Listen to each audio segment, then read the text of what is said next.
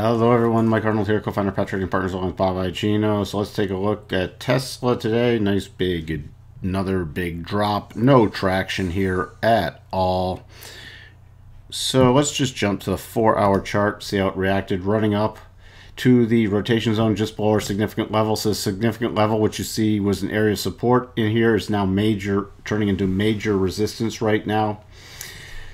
So that's something we need to keep in mind, and running the retracement level down. Now the retracement level is at 12.5%, also lining up with that major level. So this 187 area is very critical resistance now on any rally.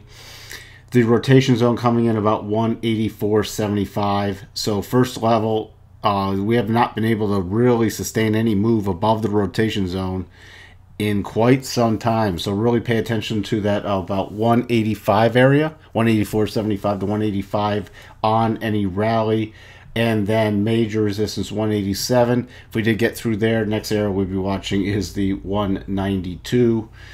Don't know what'll get us there unless there's some really strong May delivery numbers reported. I think they're going to be reported tomorrow, so we shall see if that can trigger anything with Tesla, because it has not been able to get any traction. Our next level down, 175.88. We're watching right around 176. We got down to about 176.99 at that right today. So that's the first key level of support, about 175.88 to 176, and below there 166.71 to 177. We'll switch back to that daily chart. You can see even in front of the other significant level that will run 192.50, we have the declining rotation zone on the daily basis. So key resistance on a daily basis coming in about 191 to 192.50.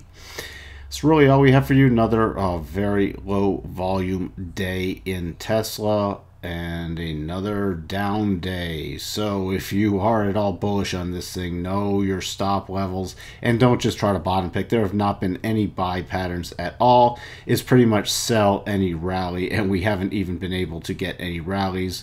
So we'll see if we can eventually get a rally for anybody looking to sell stuff, or to really sell short stuff, because this is in full-blown bear mode. And we'll talk to everyone soon. Bye for now.